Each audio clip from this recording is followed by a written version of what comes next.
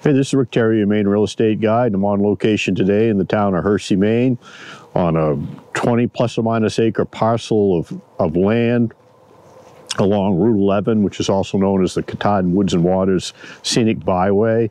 This is a great recreational timberland holding. If you're looking for a place to build a cabin in the woods, park an RV in the summertime, just come visit and hunt moose, grouse, white-tailed deer, or black bear. This is a fantastic property. It was logged a couple of years ago, but they did a fabulous job. This is one of the best woodlots I've seen that had been recently harvested, and we'll take a walk and so I can show you all the highlights. But this is a fantastic property, 20 plus or minus acres in the town of Hersey, out here along the Katahdin Woods and Waters Scenic Byway. Got power at the street. I'm standing at the end of about roughly 1,000 foot driveway that comes, it's entirely on the property, comes up here to this beautiful little clearing area where you could park an RV, pull right in here easy and park an RV. But let's take a look around at this 20 plus or minus acre lot coming to market at $49,900. So one of the good things about this particular property is it does have very good soils. According to the USDA soil map, it's got gravelly loams, and you can see that quite clearly here where they pulled some material out when they built the road in here. These are gravelly loams, so it's well drained. Not a lot of wetland on this particular property. And let's just do kind of a 360 here, and you can kind of look at the height of the trees that are left here. When they logged it, they left a lot of wood. You could come in here and cut it again right now if you wanted to. There's a lot of hardwood logs. They're a little young, but geez, they look beautiful. A lot of maple. There's some pine. There's some spruce. There's some hemlock. There's a lot of ash. And let's just kind of take a walk through the woods and check this property out.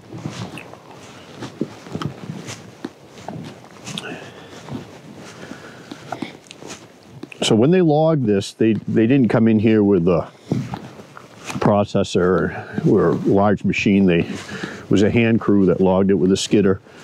And so it's nice and clean. There's no brush, no piles of snags to twist an ankle. You can walk down the skidder trail quite easily. This is a great property for just enjoying wildlife. But look at all these hardwood stems. We got yellow birch, we got sugar maple, you got ash.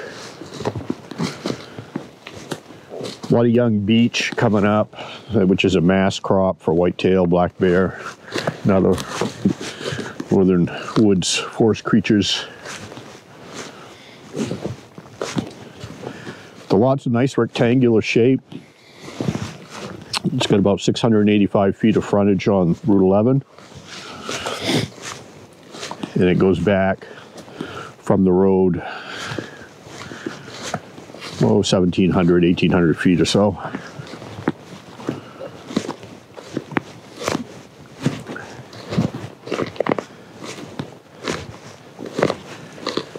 Here's a nice maple tree, and it's about 10 inches in diameter at breast height. Nice looking tree. And there's a lot of them.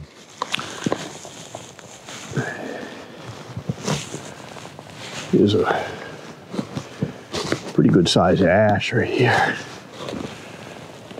It's way up. It's a nice tree. This is a beautiful, beautiful lot. So if you're looking for a wood lot to hang on to for you and your family, just a place to recreate, a place to build a cabin in a lightly populated area, this is a great one. It's a big hemlock. Look at the size of this yellow birch right here.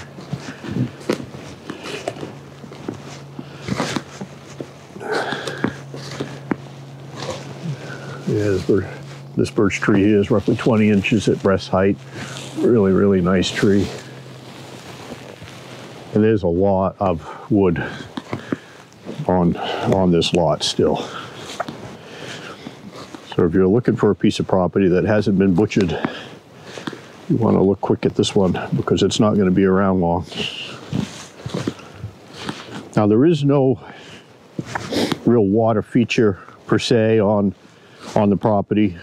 We are adjacent to Hall Brook, which is a nice little trout stream, and that's just off the property, like 20 feet away. So you could walk down there and dangle an angleworm right in the pool right beside Route 11. You could probably catch a 6 or 8 inch brook trout right there. You could also, there's a gravel road right across the street. You go up there about a mile and you can come to Hall Pond.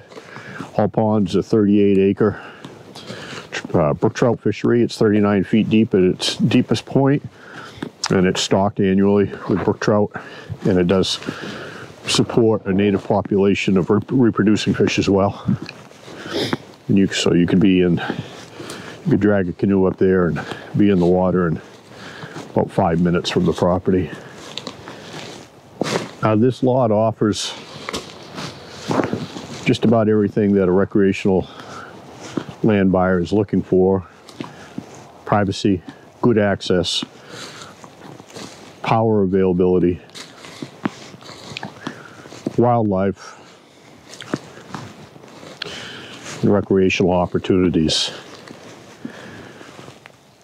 So this part of southern Aroostook County, the town of Hersey, again, it's very sparsely populated. Hersey has a year-round population of roughly 73 people. No real services here, but 9.5 miles away from where my truck is parked right here, you'll be at Ellis's Grocery, right in the center of Patten. Patten has a population just under 900. There's a post office, health clinic, grocery store, hardware store, all available in Patten.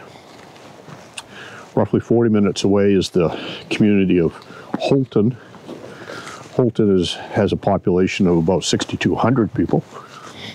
In Holton, you'll find a hospital, Walmart. So the private driveway that extends right from Route 11, roughly 1,000 feet back to where my truck is parked on the property, is exceptionally well built. Just happens that my Uncle Lee Theriault from Fort Kent, who's been building roads for Irving Corporation for probably 35, 40 years, built this road, and it's very well done.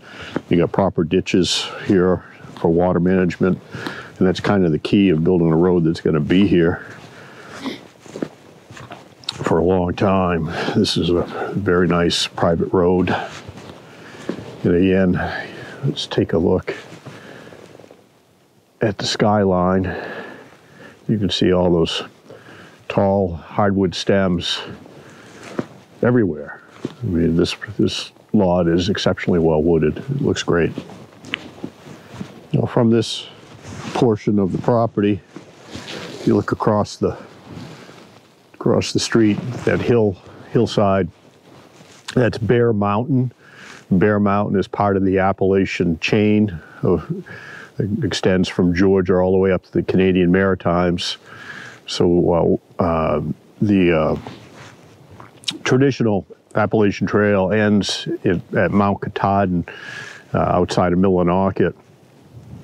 The International Appalachian Trail, which is an extension of the Appalachian Trail that terminates in the Canadian Maritimes, goes from Millinocket up through this area, Mount Chase, and through Mars Hill, all the way up into the Canadian Maritimes. So Bear Mountain would be part of that International Appalachian Trail, and that's directly across the street.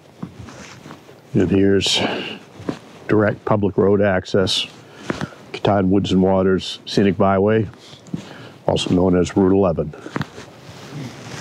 So as I mentioned, Hall Brook is right off the property, and right here is one of the corners along Route 11. That yellow post is one of the survey markers. And right over here, roughly 40 feet is Hall Brook.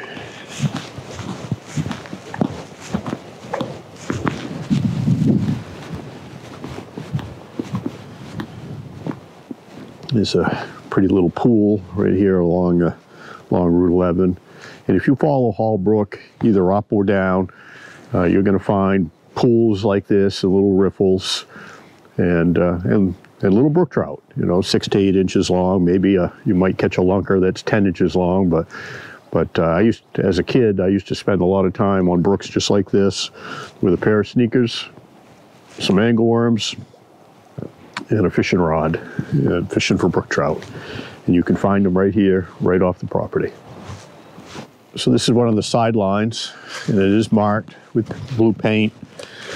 The owner to the right currently is Haynes Corporation, which is one of the largest private landowners in the state of Maine. They're in the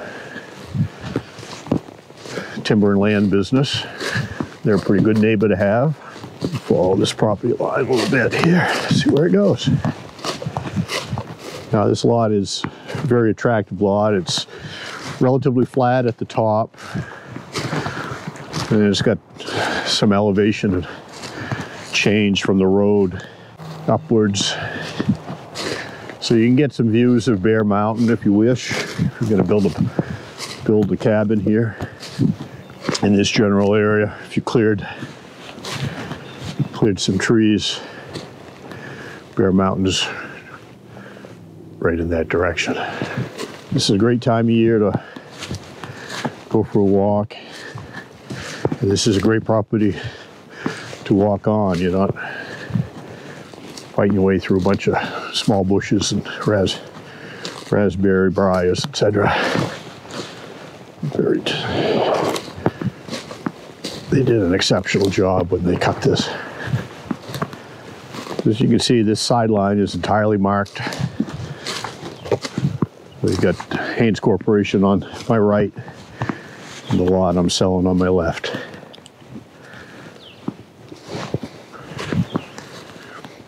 Blue paint everywhere.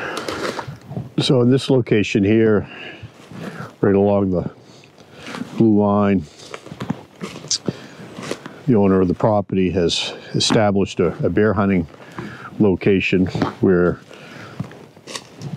they've been very successful over the last 5 seasons. They've taken a bear each and every year over the last 5 years.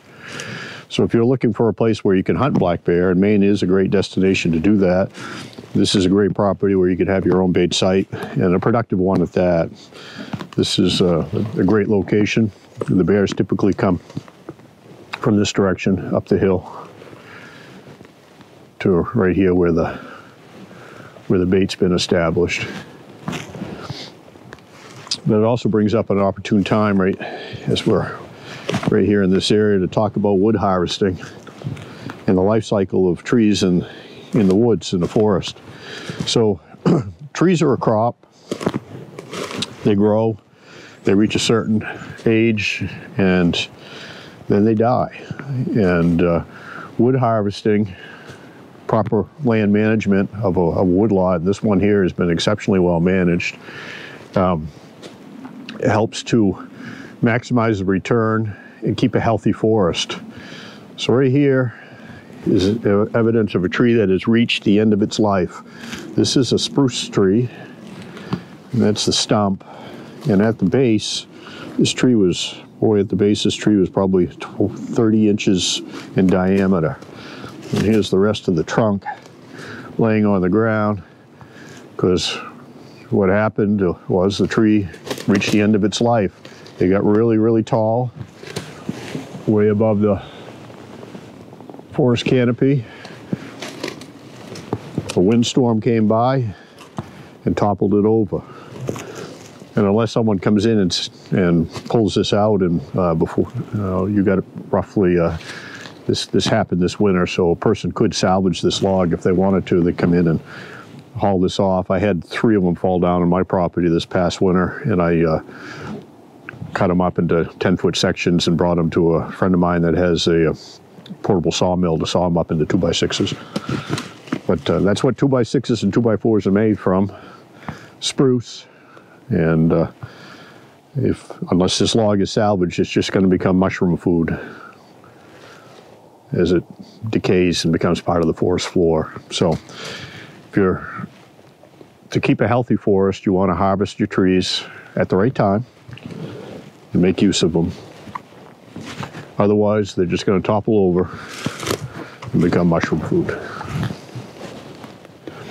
So if you're looking for an exceptional woodlot parcel in the North Maine Woods area, you want to take a close look at this property in the town of Hersey, right off of Route 11, 20 plus or minus acres, that has recently been harvested, but is one of the best looking wood cutting operations I've ever seen. You could come in here and pull out merchantable wood right now. There's still plenty of wood left here. It's a beautiful lot. Great place to park a camper, great place to build a home, either on or off grid. Great place just to come and visit, go for a walk in the woods. So you want to give Rick Theriault, your Maine real estate guide, a call at area code 207-731-9902. And let's come check this out together. It's one of the great things about Maine, and there are many, is we are blessed with lots of water, lots of ponds, lots of lakes, lots of brooks, streams, lots of rivers. And the waters of Maine are owned by the people of Maine. So even if you don't have frontage, per se, of a brook, stream, river, or pond on your property, if there's water available nearby, you do have access. And the Great Ponds Act is one of the benefits for people of Maine. So any great pond, which is larger than 10 acres in size, is accessible, at least by foot, to the people of Maine to go fishing, enjoy, explore, paddle, whatever. So here we are walking up on Hall Pond, which is just about a 1.5 mile ride from the property to the pond.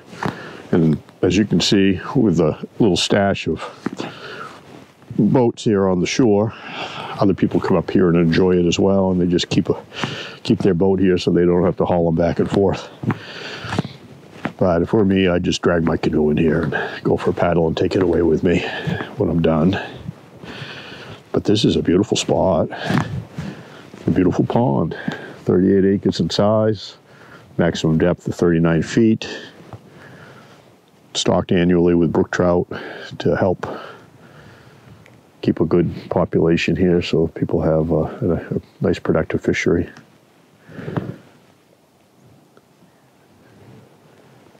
And right at this moment, we're the only people here.